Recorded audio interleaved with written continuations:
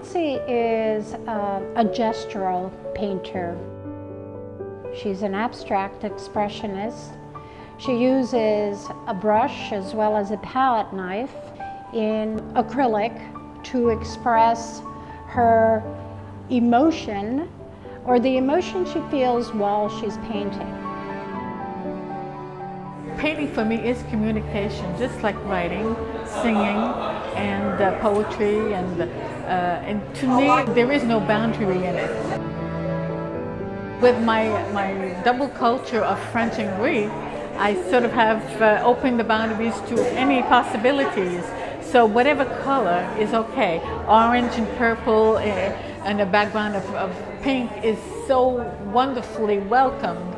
Brilliant use of color. I feel that she is expressing sound almost through the use of her colors. They're vibrant, explosive.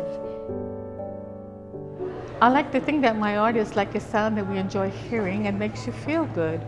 Like poetry, by adding sensual dimensions to my art, I want to interact with the emotions already felt by the viewer and maybe transporting him to another dimension of space and time.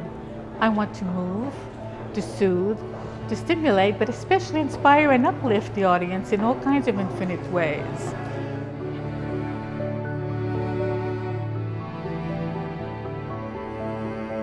I could use a knife, I could use a huge brush, I could even go with any kind of spatula, different types of spatula, to get that texture with the thick, it could be sometimes thick acrylic, or it could be just very smooth.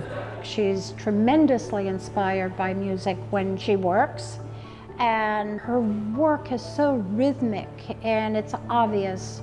When you see her paintings, there's an ebb and flow and a rhythmic pattern to the work.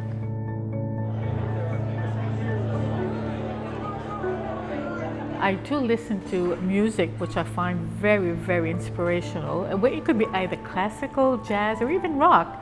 And also, I love poetry, the beautiful words of the poets, and the playwrights too. Playwrights take me to another creative world of imagination, which really nourishes my emotions and my inspirations for what I'm doing over here.